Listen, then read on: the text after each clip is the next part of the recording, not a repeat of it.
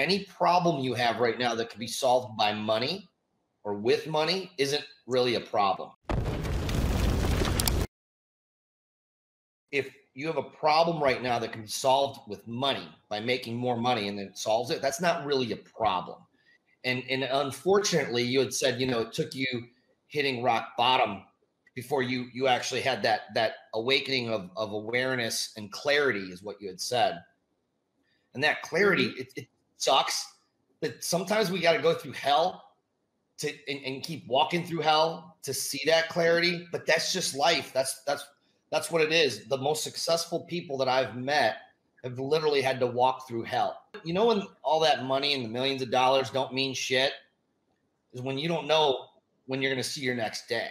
It puts things in perspective like that.